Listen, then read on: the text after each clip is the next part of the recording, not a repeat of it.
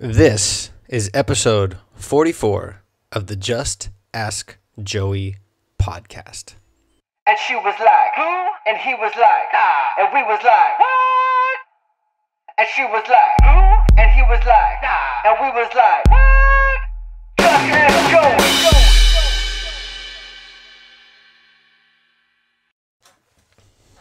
Hello, and welcome to another episode of Just Ask Joey. I'm your host, Joey. This is the only place on the internet where a former idiot answers your questions to help you either avoid idiocy or get over idiocy. And before I get started on today's topic, I wanted to let you guys know that I'm going to start doing interviews on this. So it'll kind of expand my range of information that I can give you guys. So if you guys have a story, since this whole podcast and vlog and everything is all about avoiding idiocy or getting over idiocy, if you guys have a story that you think would help even one other person out there, someplace in internet land, please contact me either through the comments in the sections below or hit me up on one of these guys, either Twitter or Snapchat, and let's connect. We can do like a little short kind of run through, kind of see what how you feel that your issue could help somebody else. And if I think you're right, let's do it. And it'll be a Skype interview, and it'll go directly up on here. And then I will take that interview and create a blog out of it to help even more people. So if you're interested, please contact me. I would love to start sharing other people's stories also. Even if it's similar to something that I can share, I think it's the more voices, the better. And the more voices out there for people to connect to, the better, because the more help they feel they can get. So there's that. Okay, so today's topic is about discipline. And I'm not talking like parents spanking your kids, grounding them. I'm talking about like personal discipline. I'm talking about routines, structure, all the things that sound freaking terrible to anybody, I'm assuming under 25, but probably under 40. And I'm no different at all. I don't know if you guys know this or not, I have ADHD, and the idea of any kind of confining sounds awful. But what I realized is that one, confining is not awful, which is the point of the rest of this whole vlog and podcast. But one thing that I realized is that if you don't like what it is that you're doing, like for work or in life, or you don't have a goal, or you don't have like an end game, or you don't have a long vision, why the hell would you want more structure and more discipline around what you're doing? Why would you don't want to do what you don't like better? You know, if I hate something, I don't need to make it better. I need to just do what I'm doing, collect my paycheck, go home, and do what I really like doing. So I think the first thing you guys need to really look at is, do you like where you're headed? Because if you don't like where you're headed, or if you don't like your job, it's going to totally mess you up, because this whole rest of this podcast, you're not going to want to do any of this stuff, because why would you want to get better at stuff you hate? So first thing, get into a situation where you actually like doing what you're doing, and then apply all this stuff, okay? So I'm going to break this down into a couple key points, but the idea basically is when you wake up every day without discipline and without structure, you're going to reinvent the wheel every single day. Or you're going to do kind of like what I used to do when I first started writing and was like writing music and all this stuff. You just kind of wait for inspiration. You don't have to do that. Now, I know like the artistic side of me is like, oh, I just want to be inspired and see a freaking bird and blah, blah, blah, whatever, and be able to write a song and this. Forget all that crap. That's the kind of stuff that's going to get you in a situation where you're doing like 10% of what you could actually be doing. If you structure your day correctly, if you have routines, what you do is you pick out exactly what it is that's going to build you up to that position where you can be productive or be creative or be whatever it is that you want to be. have things in place so it's almost like stairs. You're just stepping right up to, boom, productivity. It's going to leave you at the doorstep. You just got to walk your ass through the door. All right? So not reinventing the wheel means you're going to start really, really big. And there's a book called The Art of Learning, which is freaking amazing. And I highly recommend it to everybody. The Art of Learning by Josh Waitzkin. And he talks about this thing called making smaller circles. And what that means is you start out like this big. So your routines are here. And then as you get better at building up to this, your core spot where you're going to be productive and creative and just kicking ass and crushing it, you can whittle it down until you need just a little bit of it. So when I first started, my daily routine was really freaking long. It was meditation, it was coffee, it was running, it was doing warm-up writing exercises, it was doing like Italian language lessons, and that's a whole other story. But it was all these things built up, so then when I sat down, it was like I was kicking ass. But it was like on a good day, it's like a good hour and a half process. Way too much. So what I'm able to do over time, and granted, this is like a 24-month time period, what I'm able to do is pull things out.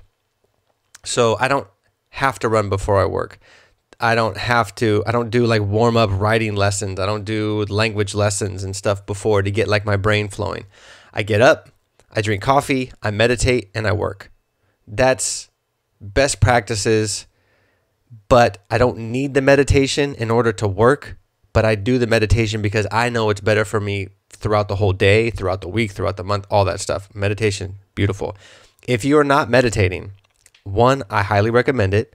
I listen to a lot of very successful people on podcasts in many different fields, and like 90% of them meditate.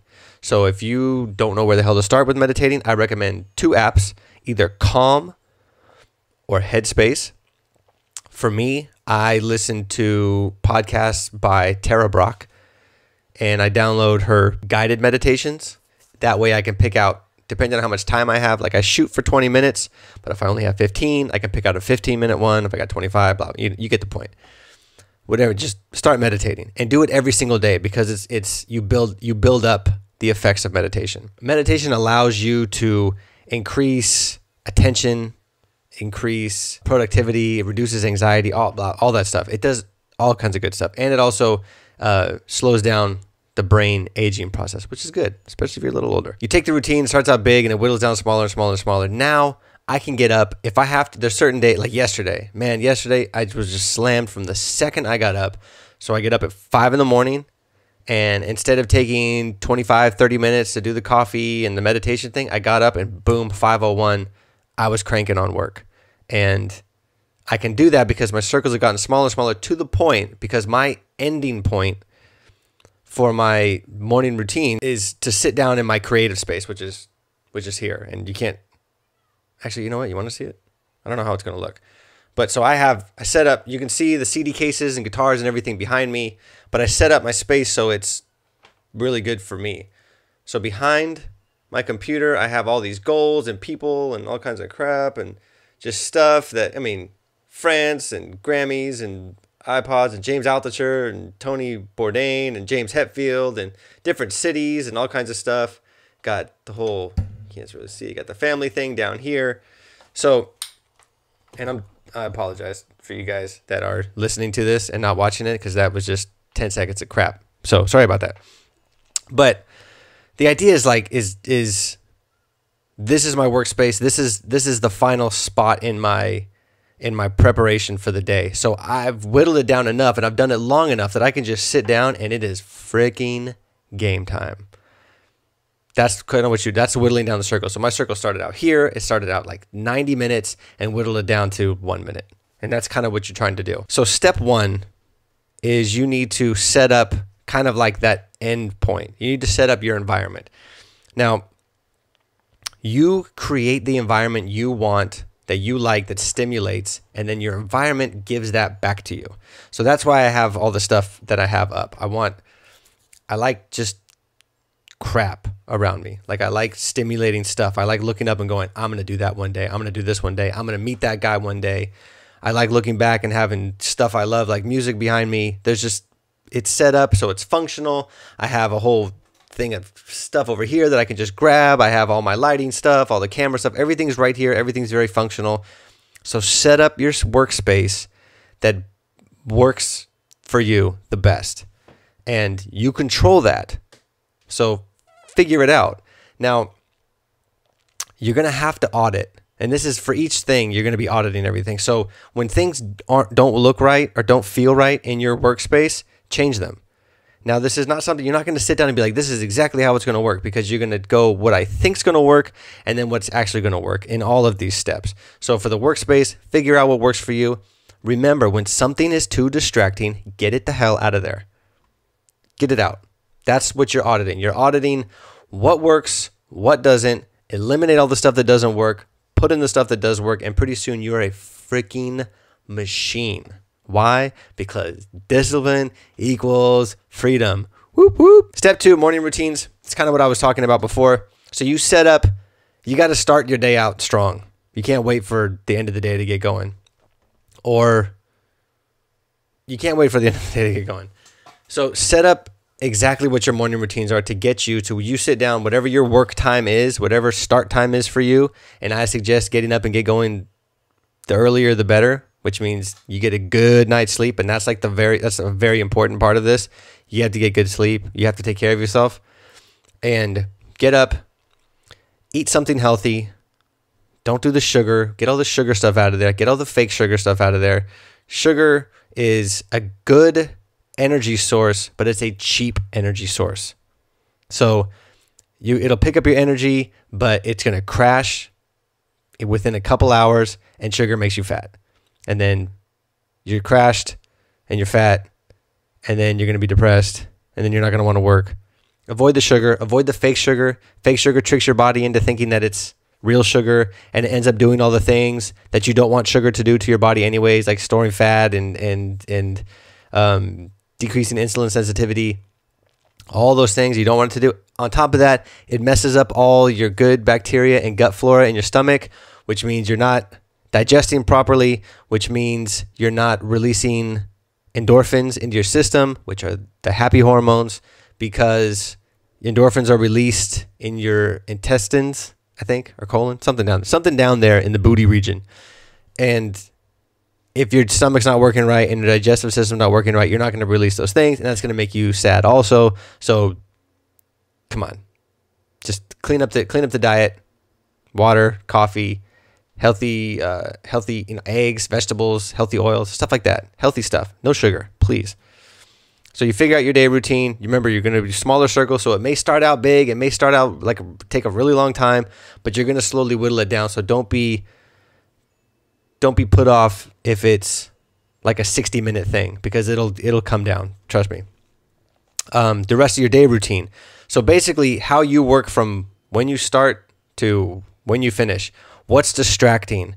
How can you take breaks without completely throwing your momentum off? What can you eliminate to keep you less distracted? What types of distractions can you have that don't throw you totally off? Like for me, I got to get my cell phone out of here.